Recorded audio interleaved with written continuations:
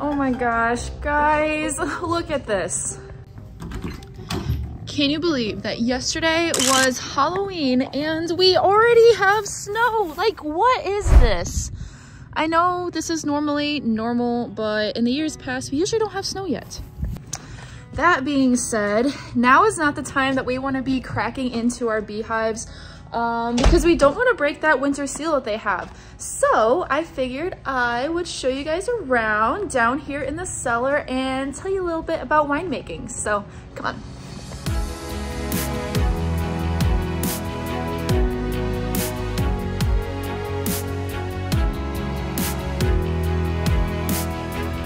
So we don't have a whole lot going on down here today as we're finally nearing the end of our harvest season.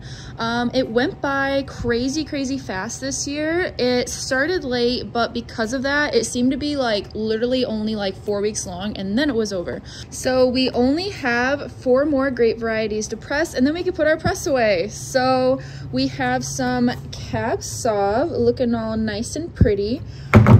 And then we also have some Cab Franc. I'm going to be adding yeast to these today, but in order for them to even get to the point that they look like this, it's got its little head in the grape. Let's go back to the very beginning and trace those grapes right to the vine. And yes, these are honeybees on the grapes, which finally solidifies my theory that the bees actually do collect sugars from fruits, guys.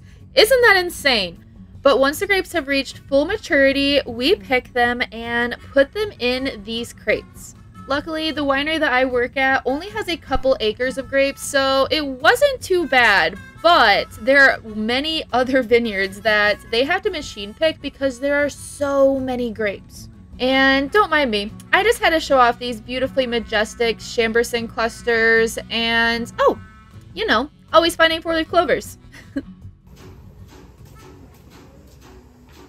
Now let's go on to step number 2. So next on the line is crushing the grapes. They usually come in these totes, or I guess you would call them a box.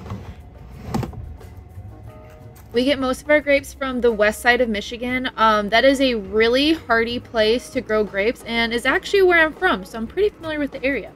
But anyways, so the reason we're crushing these grapes is we have to release the juices from the skins. So when we split them open, it makes it so those juices are released and we can either then press them, or since this is a red variety, we're going to be fermenting them on the skins so that we get that red color in the wine.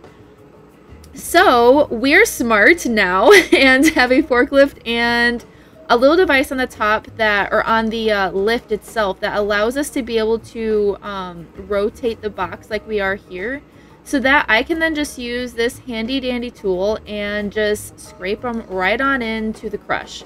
In years past, we have always just bucketed all of the grapes into the crusher, which can be very tiring and can be a lot of work. So this definitely is our saving grace. This thing taking a movie of us? Are you taking a video? Yeah, I am.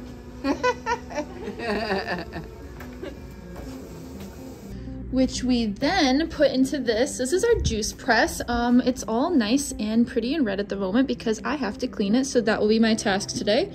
But there is a, I don't know what to call it. It's like a thick piece of material that then expands and contracts. It's like a balloon, I guess you would call it. And it presses on the grapes, which causes them to then drip down here into a pan.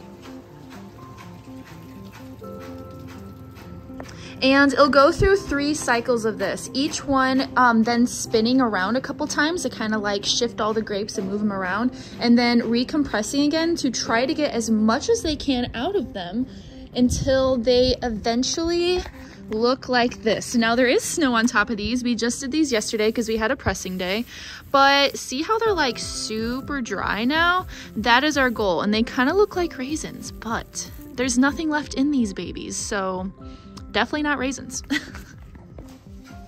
So remember, I mentioned before that for red wines, we always ferment on the skins so that we get the color.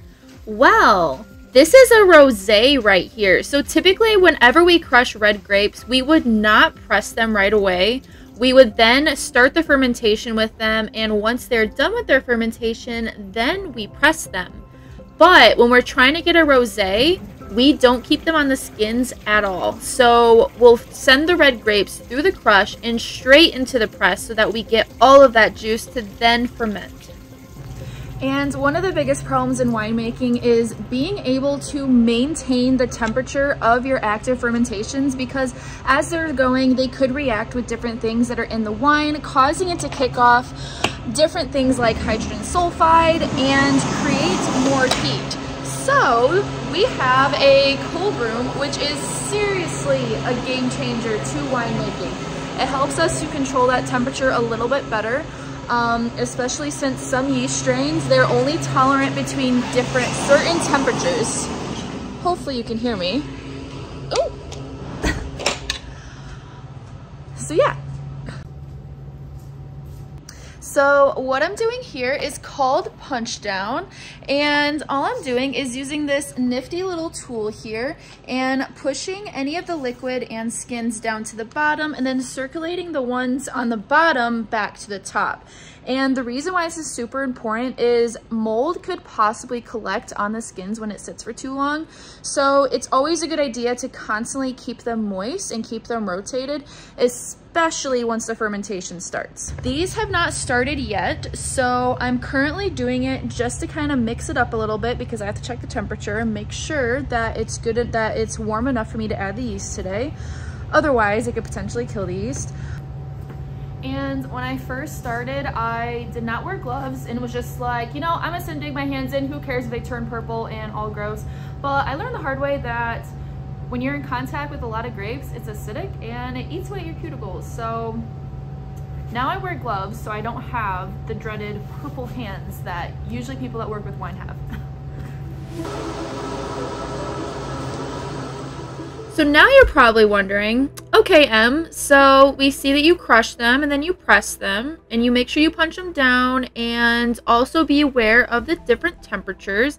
But how do the grapes even make alcohol to begin with? So that is what our best friend yeast does. When we add the yeast to our grape must, then the yeast will then start eating away at all of the sugars in that grape solution and then turn it into alcohol. So what I'm doing here is I'm checking what's called the Brix, also known as the sugar content, to see where it's at. We generally use this as a way of telling us how far along the fermentation is. The lower that number gets, the closer it is to being done. And once there are absolutely no more sugars left in that solution whatsoever, then it is ready to then be racked and go into the next set of processes. Now, to all of my beekeepers, I'm sure you've probably seen this device before because we also use this in beekeeping to check the moisture level. But here's how it works with wine. So this is called a refractometer. We use this to check for Brix, aka sugar content. The sugar content will pretty much tell us how much alcohol is going to be produced, so it's really important, and it shows us how far along our fermentations are going. This is just a basic one. You put some of the liquid on here, put this on there, and then look through this. Probably can't see it through the camera, but it shows you, oh, you can kind of see it. It'll show you kind of like, oh yeah, look at that. Yeah, I'll show you kind of like a chart so you can tell what the sugar level is. Now, the cool thing about wine is it is very similar to beekeeping in that there is so much knowledge behind wine and so much history. It is insane.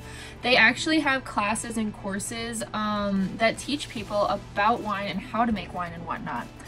But also it's super scientific, just like beekeeping, so that's probably why I've latched onto it so much.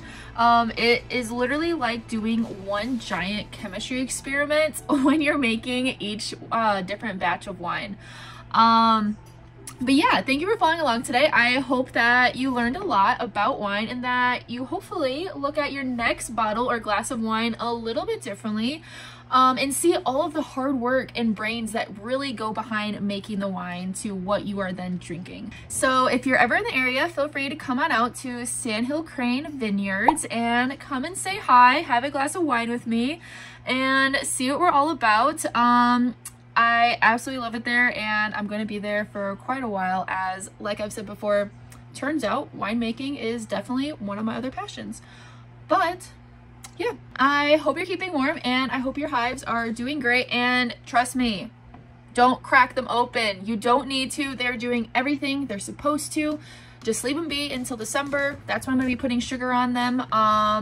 So yeah, I'll see you guys soon, and don't quit and be fit.